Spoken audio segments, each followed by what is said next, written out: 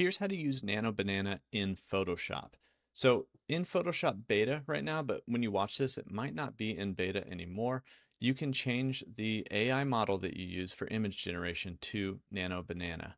And so to do that, what you would do is make a selection where you want this image to be. Maybe you want to select everything in your document. That would be Command or Control A.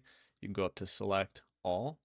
And then once we have everything selected, you can go to Edit, down to Generative Fill. And it will open up this little dialog window. And you see this FI? This is the model that it's using. So we click on that and we can change to the partner models, one of which being that Gemini 2.5, so Nano Banana.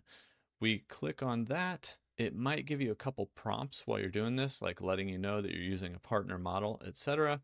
But you can skip all that and then you can prompt it whatever you want. Maybe we'll do a dog with a red hat, for instance. And then we can generate the image. Now, if you don't have Photoshop Beta, I'll show you how to get Photoshop Beta as well, because this won't work in regular Photoshop right now. But it's going to generate this image, and once it does that, boom, we've got this dog. I would say that the aspect ratio, it's a little bit skewed, right? So you can take that image, we've got this layer over here. You can take it and kind of scale it down, hold shift, and it will actually kind of stretch and skew until it looks a little bit better. Just kind of depends on what your image looks like when it comes out. But there you go. I've got a dog with a red hat. We weren't any more descriptive than that, but it generated this image for us with Nano Banana. Now, how do we get this, or how do we get Photoshop Beta?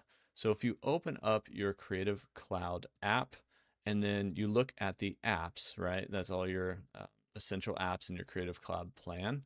What we do here is there's this bar at the top, and you might have to scroll over a little bit, but there's going to be this section called Beta. We click on Beta, and we can see all of the different programs that are in beta, and we can download and install them.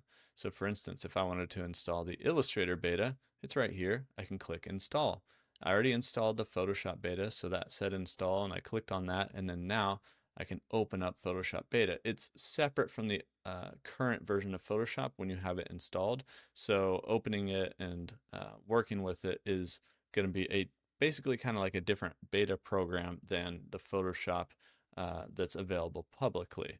And the icon looks different too. You can see that it kind of just looks like it has a grid behind the letters versus Photoshop is colored in. So it's pretty easy to keep those separate, but this is how you can use Nano Banana in Photoshop.